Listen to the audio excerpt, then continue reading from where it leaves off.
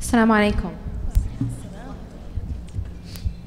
أعوذ بالله من الشيطان الرجيم بسم الله الرحمن الرحيم والصلاة والسلام على رسول الله وعلى آله وصحبه أجمعين رب اشرح لي صدري ويسر لي أمري واحلل عقدة من لساني يفقهوا قولي. How many minutes do I have? What was that? How many minutes do I have? A bit less than 20. Okay, well, less than 20. So I got to talk to you about what is love in a bit less than 20. So this is a big topic. I'm gonna do my best, and I'm just gonna do this.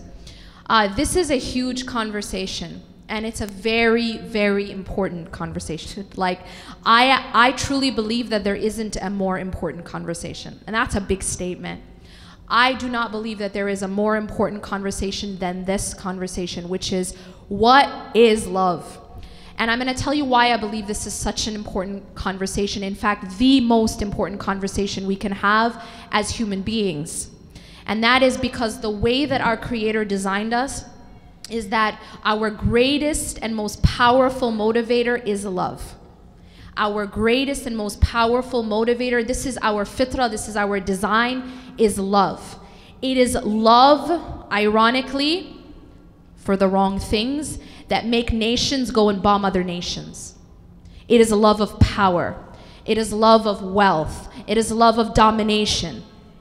It is love that will make a person give up their life for another person. It is love that will make a person shoot another person because they want their sneakers. It is love of wealth or love of status. And so we all need to be talking about love because love is extremely powerful. And if we love the wrong things in the wrong way, we can actually destroy the world. That is a fact. And we are seeing the world getting destroyed because of that wrong love for the wrong things.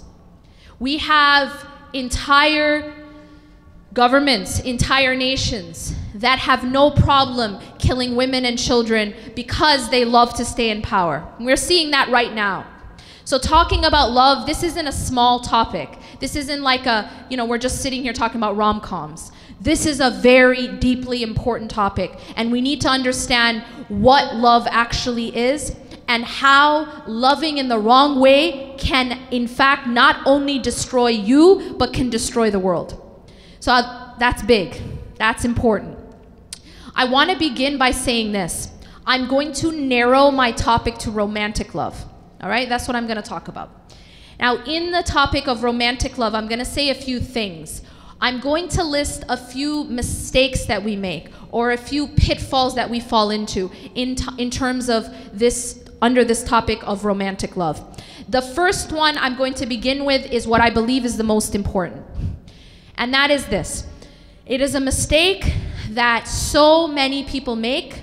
It is a mistake I made. It is a mistake I think the sister was saying she made. Many people make this mistake. And that is this. Allah subhanahu wa ta'ala created love. And I'm going to put it this way. Allah created different kinds of love. Allah created, for a more clear explanation, to simplify, Allah created different compartments within our heart to contain love and different kinds of love. Now, everything is fine as long as you keep the proper love in the proper compartment. Okay? And I said earlier that I'm going to talk a little bit about my book. My book is basically centered around this concept, is that there are different compartments within the heart, and each compartment is created for a specific kind of love. And as long as you keep everything in its proper compartment, you'll be okay.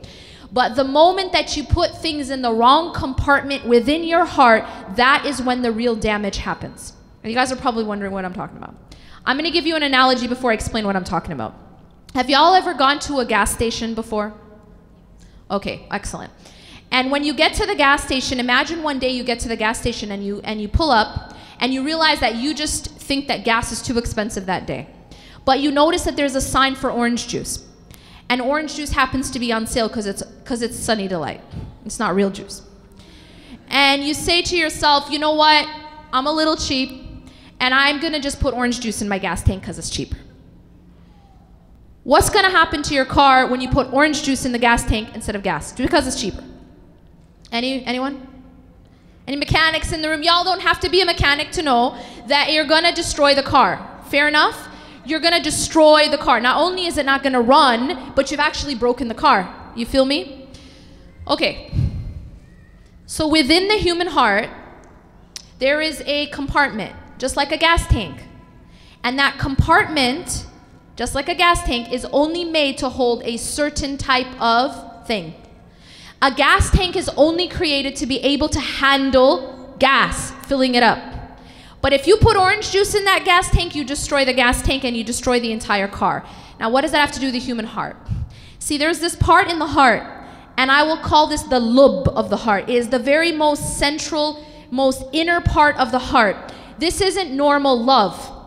No, this is the center of our existence. This is what I live for and what I will die for. This isn't just love, this is worship. It's the kind of love that becomes worship. But it's not worship in the sense that you're praying to this thing. People don't pray to money, but they worship money. And the reason why they do that is because their love of money is in this central part of their heart that was only created for the love of God. So you understand what I'm saying? I'm saying that within the human heart, there's an innermost part that's like a gas tank. It's only created for gas. In the case of the heart, it's only created for the love of God, Allah. This is, in other words, I'm going to call this an ilah. Ilah. When you become Muslim, every single day when you pray, as a believer, you say this every single day. Many times a day you say, La ilaha illallah. What do we even know what we're saying? We don't actually know what we're saying. We're not only saying there's no God but Allah. Because then you think, okay, there's no creator but Allah. This is true. But essentially what we're saying is that there's nothing that goes in the core of the heart except for Allah. Except for God. Whatever language you want to say it, the creator, the ultimate, the almighty is the only one who goes in that central part of my heart and of my life. That's what La ilaha illallah is at a core level. And that is why a person will become destroyed if they put anything else in that core level. Just like the car becomes destroyed when you put orange juice in it. Yeah? Just like a car becomes destroyed because you put orange juice in the gas tank, a human being, a society, a family, the entire world becomes destroyed if you put anything else in that core level other than God. Now, what does that mean? It means if I put money there. It means if I put status there. It means if I put power there. It means even if I put another person there. You guys following? I'm talking to a room with a lot of women. And you know, subhanAllah, no one teaches us this. I will tell you I wasn't taught this. Because I was taught, you just love. You just love. Love is always just it, right? It's always, I wasn't taught that there's a wrong and a right way to love. I wasn't, in my Islamic upbringing, this was not taught to me. And I had to learn it the hard way. And I'm talking blood, sweat, and tears. And that's how Reclaim Your Heart happened, by the way. That's how my book happened, is blood, sweat, and tears, learning this one lesson, just this one lesson, the hard way. And I'm here to tell you the easy way. I'm telling you, don't do it. Because what happens is, even another human being, and I'm talking now your spouse, yeah? Like your spouse. Well, you're supposed to love your spouse. But if you put your spouse in that centralmost part of the heart that's saved for Allah, and I'll give you examples, you will actually be destroyed. And when I say you'll be destroyed, I mean that you will endure a lot of pain. I'll just put it that way. You will endure a lot of pain, and you actually cause a lot of pain. Because no one, Allah did not create the human heart to have the capacity to even contain anything else in that central part of your heart. It's like taking something other than Allah and making it an ilah. Believe me, an ilah is not just a stone idol. An ilah is not just a stone idol that you pray to. An ilah is essentially at its root, if you study the term, if you study the root of the word ilah, you see that it is anything that you put at the center of your existence. It becomes that which dictates every single thing you do or don't do. It dictates why you live, why you die. It dictates how you act and how you don't act. An ilah is a master. An ilah is a master. And the problem is, this is a lesson you'll always have to remember. Whatever you love most in life is your master. Simple as that. Whatever you love most in your life is your master. If that is money, then you are a slave to money. If that is your spouse, then you are a slave to your spouse. If it is your children, and now I'm talking about something that's just like blows your mind as a woman, especially as a mother and as a father. We definitely ain't taught this, that there's a wrong way to love our children. What? There is a wrong way to love your children. Why do you think we have so many problems with the whole mother-in-law issue? Do you want to know the reason? Anybody want to know the reason? This is the reason. It's because the dynamic to begin with from day one was unhealthy. I'm telling you guys something maybe we don't want to hear, but it's the truth. The dynamic was unhealthy from day one because that boy, that son of yours, was never supposed to be in that part. That part is saved for Allah. Your life was never supposed to revolve around your children. I know, it's like, what? Your life was never meant to revolve around your children. It's unhealthy. And actually, your life is supposed to revolve around Allah. This is something we're not taught. But it's unhealthy, and it creates unhealthy consequences. And yes, that is why we have an issue then when the son grows up and now he's getting married and all of a sudden there's a competition. There's not supposed to be a competition between a wife and a mom. That doesn't even make any sense. But the fact that there is only because the dynamic from day one was unhealthy and it was wrong. They taught you that you're supposed to revolve your life around your son, namely your son. They taught you that that's actually how to be a good mom. It's not how to be a good mom. It's unhealthy. Your life continues to revolve around Allah, whether you're married or unmarried, whether you're a mother or you're not a mother. And only when your central point in your life is Allah, your greatest and deepest devotion and love is for Allah, only then, and mark my words, only then will you have healthy relationships with the creation. Only then can you have a healthy relationship in a marriage and with your children and with your friends and with your colleagues. Only if you're putting everything in the right compartment. I'm not up here to tell you that you're not supposed to love your children. For God's sakes, we love our children to death. I'm not here to tell you you're not supposed to love your spouse. I'm not even telling you not to love money. Love these things. Allah subhanahu wa ta'ala and His Messenger made it halal. But what does Allah warn us from? Allah warns us in the Quran. قُلْ إِنْ كَانَ آبَاؤُكُمْ أَوْ أَبْنَاؤُكُمْ. Allah in this ayah gives us a list of all halal things. All halal things. Say if your fathers, meaning your parents, your sons, your children. And Allah lists 8, I think, halal things to love.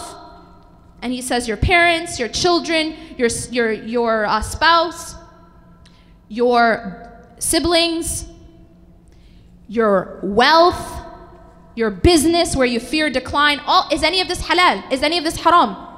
Does the ayah say your boyfriend or your gambling or your drinking habits? No, all halal. But Allah warns us, if any one of these things أَحَبَّ إِلَيْكُم مِّنَ اللَّهِ وَرَسُولِهِ is more beloved to you than Allah and His Messenger, that's when you face a problem. Because even the halal, if it's loved in the wrong way, will cause much damage. And this damage will be to yourself and others. So the first thing I want to say is this: we have to put things in their proper place. When we say La ilaha illallah, when we say there's no ilah except for Allah, what we are saying is that nothing else goes in the core of our hearts and in the core of our lives. Nothing else do we revolve our existence around except for our Creator. And that can't be our money, it can't be our business, it can't be even our children or our spouse. It can't be status, it can't be power, it can't be our career. It can't be these things. And I'm gonna tell you guys another secret. Remember how I told you about orange juice in the gas tank, right? How do you know? How do you know that you're loving something in the wrong way? I'm gonna give you a very easy way to know. it's gonna hurt like heck. It's not gonna feel good. It's not gonna feel right because the car knows that you just put orange juice inside of the gas tank. The car feels it. It doesn't run right. It actually ain't gonna run. It's not gonna run at all.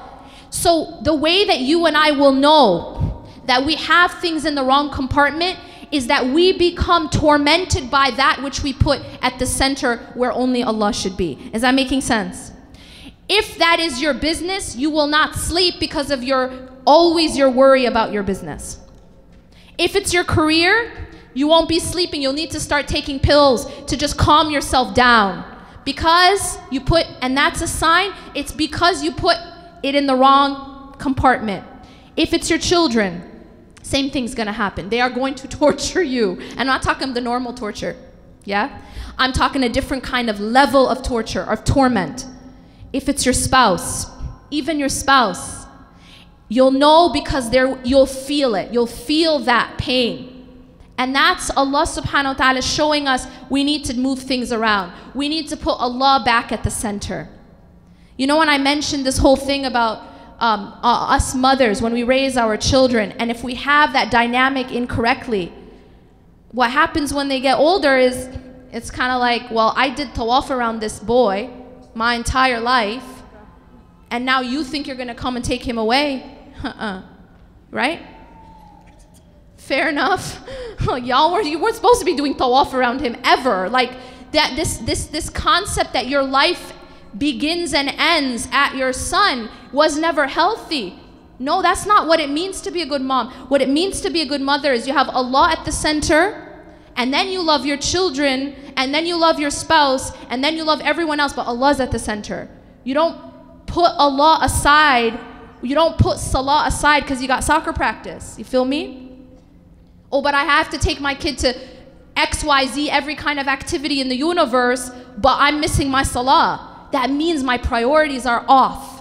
Or I gotta cook this, so I'm missing Salah. That means that my priorities are off. And you're gonna find this. If someone that you love doesn't like your hijab, doesn't like it, doesn't look nice, someone you wanna marry, right? Or someone that you're already married to doesn't like your hijab, well, now it's a question, what's at the center, right? Because you're being actually told to choose. We have to make sure that we have the right thing at the center. If it is not Allah and His Messenger, we suffer and then we make others suffer. So that's the main thing I want to emphasize. And I actually don't have time to get to the other points because I had less than 20 minutes to talk about love. But I will say this very quickly. I do go into more detail about all this in my book, but something else I want to say quickly, and I won't have much time to emphasize it. Some other pitfalls we fall into when it comes to romantic love.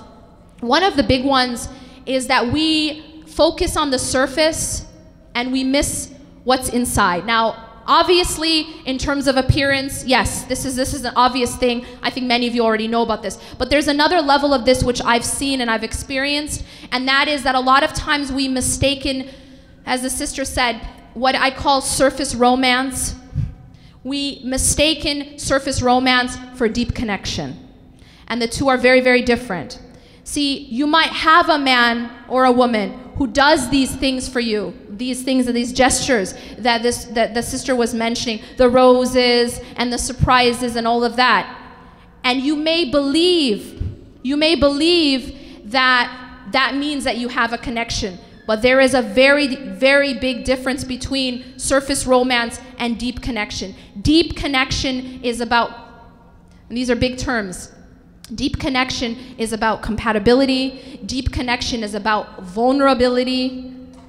Deep connection cannot only just be in these gestures. So I advise you and all those who are looking, for example, for marriage, look deeper. And one last thing I want to say, I will tell you, and everyone who advises you will tell you, look for deen, look for character. Absolutely, those are a must. But I will also tell you that it is not enough. It is not enough. And I'm going to say this, and I know this from experience. What I speak about, I know from experience, that it is not enough. And there are many examples, namely even in our tradition, we know, for example, great people, Zayd and Zainab, they were both amazing character, they both amazing, had amazing morals and deen, but they were not compatible. They were not compatible, and so they actually got divorced. And so what I want to say to you is that, yes, you look for deen, yes, you look for character, but it is necessary, but not sufficient. It is not sufficient. You have to, and I cannot emphasize this enough, you have to look for compatibility. You have to look for compatibility. And I'm not just talking about surface compatibility. I'm not just talking about, I'm from Egypt, he's from Egypt, and so we're compatible. Right? That's not what I'm talking about. I'm talking about a deeper level of compatibility, and that's again a whole other discussion. أقول قولي هذا واستغفر الله لي ولكم إنه غفور رحيم سبحانك الله وبحمدك أشهد أن لا إله إلا أنت أستغفرك وأتوب إليك.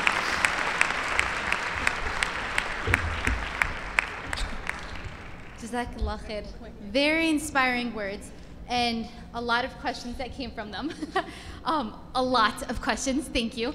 But with that being said, please don't hold your hopes really high in me asking your questions, because there are a lot. Some of the questions were answered through the talk, so I might not go back to those, and some of the questions are going to be paraphrased to include multiple questions. So our first question is, how do you put Allah back at the center of your heart? Okay, great question. Next time we shouldn't only have 20 minutes, right? This is a huge question. But I'm going to give you guys the shortest answer I can think of, okay? So in order to take care of the body, we have certain needs, all right? Everybody knows them. One essential, most essential need for a body is what? Before water. You can live for a few days without water, but what can't you live with? Oxygen, folks. You cannot live more than a few minutes without oxygen, okay? Or seconds. Oxygen is essential for you to stay alive physically. You also need spiritual oxygen to stay alive spiritually. The spiritual oxygen is your salah. You cannot have any relationship, you cannot claim to have a relationship, a true deep relationship with your Creator if you aren't praying, and you aren't praying on time. And that's a fact, and that's just like a fact. You have to pray, and you have to pray on time, and that's the foundation of your relationship with Allah. That's why it's the first thing you're asked about on the Day of Judgment. As the Prophet ﷺ said, if it's in order, then the person will have succeeded, and if it's not, the person will have failed. The salah is number one. That's your oxygen. It's keeping you alive. Same way, if you don't say, you know what, I'm really busy today, I'm studying for an exam, so I'm gonna breathe tomorrow. You don't say, I'm gonna breathe tonight because I'm on Facebook or I'm at the mall. Like, it doesn't work out like that. Or I'm in a meeting, a very important business meeting, so I'm just gonna breathe in a few hours. You feel me? You can't do that physically. You know you can't do that because you'll die. And it's the same thing spiritually with your salah. You will not survive unless you are taking the oxygen spiritually of the salah, and make sure it's on time. If I gave you a prescription as a doctor and said, ma'am, I'm very sorry, you're very ill and you need to take this medicine, or sir, you need to take this medicine, it's keeping you alive, but you have to take it 5 times a day at certain times. There's no one who's gonna say, well, today I was busy, so I'll take all 5 doses before I sleep, right? You're never going to do that, because otherwise you'll die. No one's going to say, I'm going to miss a few doses because I had something else to do. You feel me? So the essential thing is your salah. And the more that you can solidify your salah, the more you will solidify your relationship with Allah. The salah, first step is doing them all on time. And then the second step is trying to work on your khushu'ah, on your concentration. And one of the biggest parts of learning and building the concentration is learning the meaning of what you're saying. Even if you don't speak Arabic, you can learn the meaning of salah. If you were speaking to a king, or a king gave you a letter and it was in a language you didn't understand, you'd probably go through the effort of at least translating it, right? So we have the Quran. This is the word of not a king but Allah. And if we don't understand the language, we need to at least go through the effort of translating it. And the same thing when you're speaking. If you have a best friend and you're talking to them, but you're speaking in a language that you don't understand, like you're speaking Chinese, how close will your relationship be? When you're speaking to someone, you need to know what you're saying. So when you're speaking in salah to Allah subhanahu wa ta'ala, at least learn what you're saying for those parts of the salah, the minimum at least. And then I'm going to add something else. And that is that the relationship with the Quran. Make sure it's a daily relationship and that you're understanding, you're not just reading, but you're understanding. Again, the example of the letter from the king, and Allah is high above any analogy. And finally, I'll say this. In order to take care of the body, you need oxygen, you need to feed the body, obviously. And the food of the body is the Quran and the remembrance of Allah. But you also, and I'm going to add one other thing, the adhkar. If you can add adhkar into your daily routine, you will find that your relationship with Allah subhanahu wa ta'ala will become much, much stronger, and your emotional and psychological state will become much more stable. And it's also something I've learned experientially. Lastly, you have to protect and clean the body. No one says, I don't need to take a shower today because I did that last November or last October. That would be problematic and no one would want to be around you. And that's because you know that you have to consistently clean your body because dirt and sweat consistently build on the body, right? And in the same way, our hearts are constantly getting dirt on them from our sins. And that cleaning is istighfar, is the repentance that the Prophet ﷺ used to do 100 times a day, right? And then what about us? So we have to constantly be asking for forgiveness. Istighfar consistently is cleaning. That's your shower, all right? Internal shower. And protecting the body, we need to protect our ears, our eyes, and our tongues, because these are the openings to the heart. So that's kind of like in a nutshell, like an hour-long lecture, but that's kind of in a nutshell how to take care of your heart and your relationship with Allah subhanahu wa ta'ala. That actually took care of a lot of questions. Allahu Akbar. So perfect. My next question, or the audience's next question is, how do you deal with those feelings of love when you are unmarried, especially if there is a love interest involved? Got that one. No, got that one. I'm not going to touch that. That's a very good question. How do you deal with matters of the heart when especially there's a love interest? MashaAllah, Sister Yasmin, she talked about all of we're talking about the end goal, love. So alhamdulillah, that covers part of that. But the practical steps of, you have a love interest, you have to ask yourself, is there something I can actually do about it? Am I at an age where I can actually get married? Is the person that I love or have a love interest in, is he or she at an age where they can get married? Is this something that's feasible?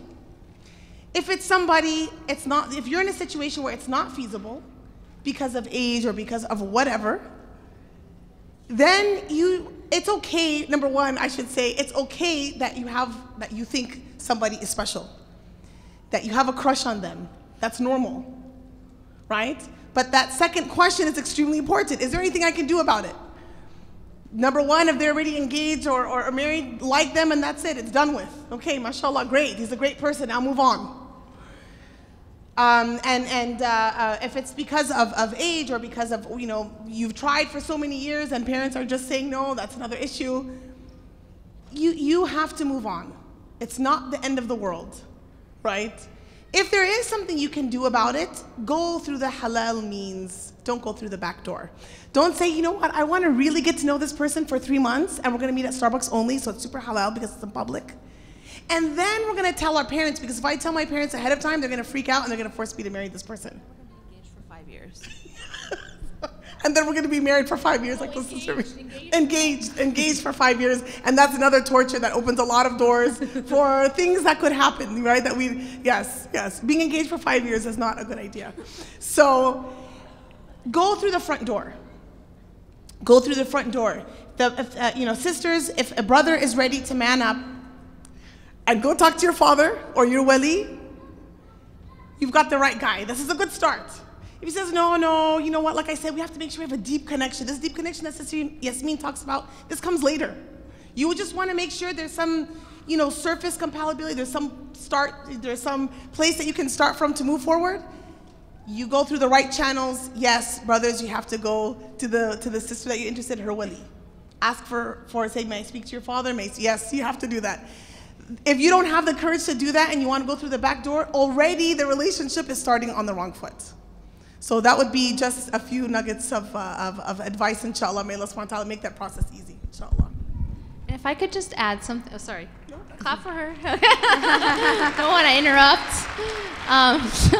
I just wanted to add something, and that is I'm noticing a trend, more so with the coming generations than my generation, I guess. And that is a lot of people just want to chit-chat. You feel me? They just want to chit-chat. And they want to keep chitting-chatting, okay? And chit-chatting. And it's really fun, and it's cool, but don't want to actually commit. Please, to those people say, ain't nobody got time. Please realize that your worth is far too high to waste your time with people just looking to chit chat, okay? If a man, as she said, is actually serious about wanting to get married, he will want to approach your wali, your father, early on in the whole conversation. And if you find that he is absolutely hesitant about that step, then he may be a chit-chatter. And ain't nobody got time for chit-chatters, I promise you. And so what I'll say to you is, please save yourself a lot of headache and heartache and time, and don't even go down that road, all right? So one is, are you at a stage where you can get married? That's very important, obviously. But the other is this person actually serious about getting married, or are they just looking to fill up some time because it's fun? And this whole idea, well, let's just be friends. Oh, no. I'm very serious, and I'm looking for marriage, and I'm not interested in just chit-chatting. So make sure that you have, one of the best indicators is, okay, can you talk to my dad? And realize talking to someone's dad doesn't mean you're gonna do nikah the next day in 24 hours. Talking to someone's dad is just means I'm serious about the intention of marriage. It doesn't mean that now you're khalas, that's it, you're stuck. Talking to someone's dad doesn't mean you're stuck. It just means that I am serious about this process. And we need to reinstitute that tradition, please, God, let's go back to that. But we as women have to kind of have boundaries. We really have to have boundaries. And men too, brothers too. So I just wanted to add that little thing. Jazakumullah khair. The next question's kind of taking us back towards the beginning of the session, and it asks concerning the topic of loving yourself. What if you feel like you have no real potential because you're constantly being surrounded by perfect, great people? How can you stop comparing yourself to others? Oh, can I just say something? There is no such thing as perfect people. There's no such thing. I promise you, it's a filter.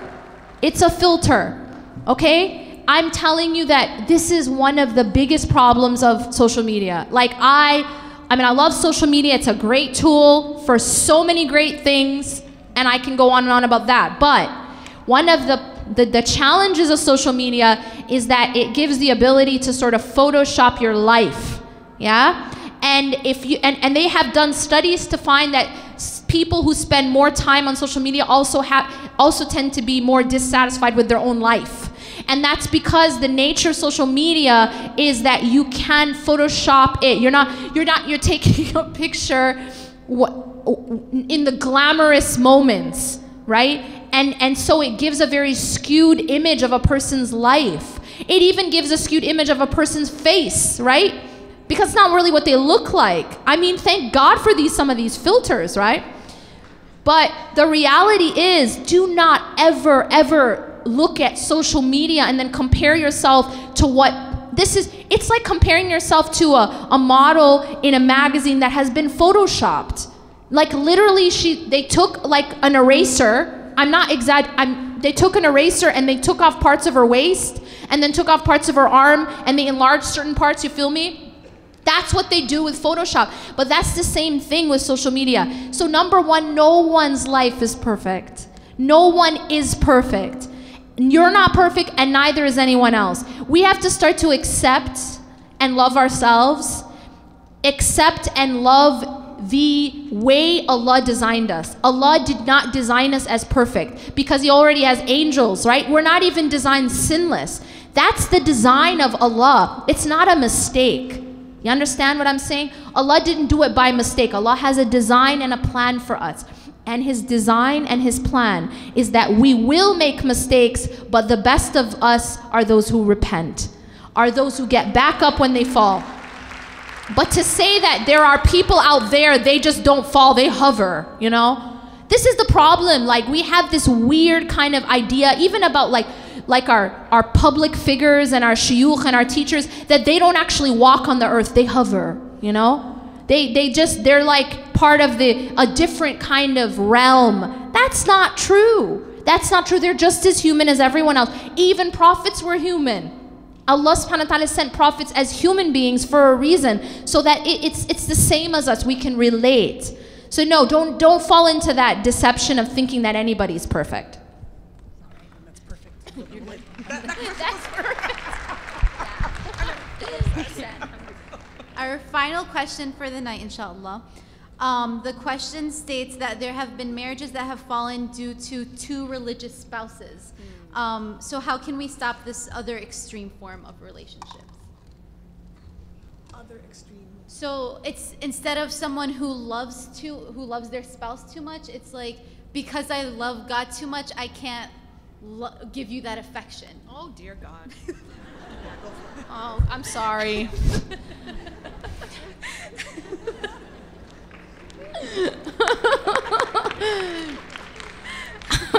All right, this is like my chance to rant. All right, my people. No, that's messed up.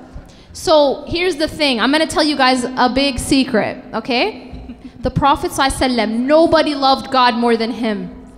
And if you study how he was with his wives, I mean, it's like stuff that we would be like, oh my God, you know? Like, I'll give you an example. He's asked in a public place, like a public setting, who do you love most?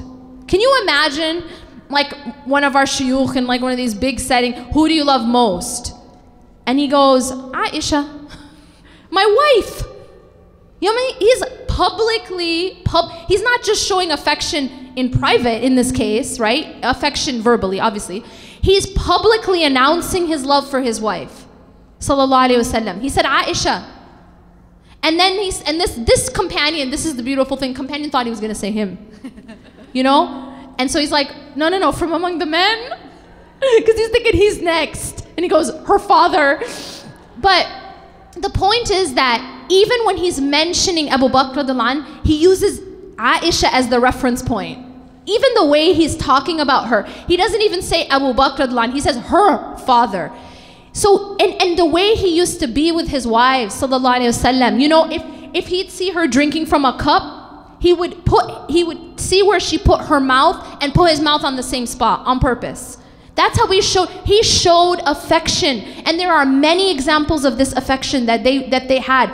This idea that you're so lost in God, you can't show affection, that's messed up. I'm sorry, but you're just lost. You're not just lost in God. And the reality is that not showing affection is not a sign of spirituality. It's not a sign of, it may be a sign of having a hard heart. And that's, you know, the Prophet ﷺ once saw a man. Okay, there was a man who thought he was boasting. And he said, I have all these children and I've never hugged or kissed them. He thought he was like getting extra points for that. And the Prophet ﷺ said, what can I do if Allah's taken the mercy out of your heart? You understand? Like, if mercy and compassion has been taken out of your heart, what can I do for you? This is it's not a sign of piety that you don't show affection. The Prophet ﷺ was the most in love with God and he was the most affectionate. So that's what I want to say about that.